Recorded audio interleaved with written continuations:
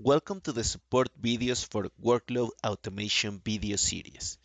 This video will demonstrate how to set a Control M job to set the status to OK or not OK based on a message in the output. For this demonstration, we are using a job that executes a script, and based on the result of the execution, the script will print different messages in the output. Here is the output for a successful execution. As you can see, at the end, we can find the string all completed. For my script, that means that all the tasks have been completed successfully. In the other hand, here is the output of a failed execution.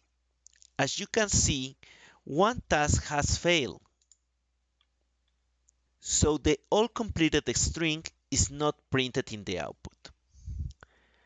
So I need to configure the job to end OK when the all completed string is printed in the output, and end it not OK when the all completed string is not printed in the output. Let's check the job definition. To achieve the results that we are expecting, we need to create two undo actions. So we go to the Actions tab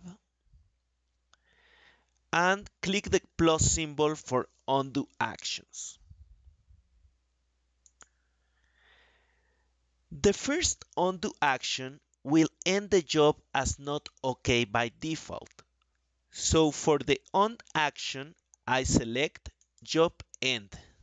For the do action, I select set to not OK and click OK. The second action will set the job to OK when the all completed string appears in the output.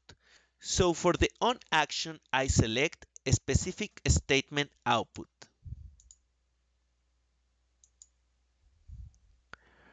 For the statement field, I enter an asterisk, and in the code field, I will enter the all completed string enclosed by asterisk.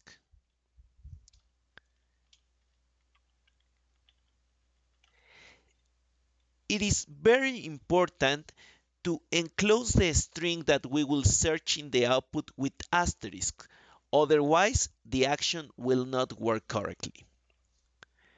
Finally, for the do action, I select set to OK. I click OK to save the action. Summarizing, by default, the first action will end the job as not OK, and the second action will end the job as OK only when the all completed string appears in the output. We click OK to save the changes and do a checking to update the job definition. So now let's test our job. I have ordered two instances of my job. One will end successfully and the second one will intentionally fail. Let's run the first job. I free it. Okay, it has ended okay. Let's check the output.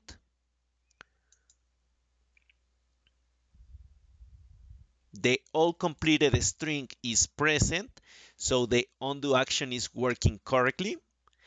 Now let's run the job that will intentionally fail to validate the other scenario. I free the job.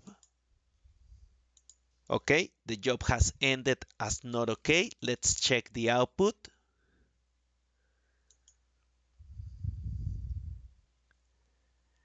And as we can see, one of the tasks has failed and the all completed string is not present in the output. That's why the job has been ended as not okay. So our undo actions are working as expected.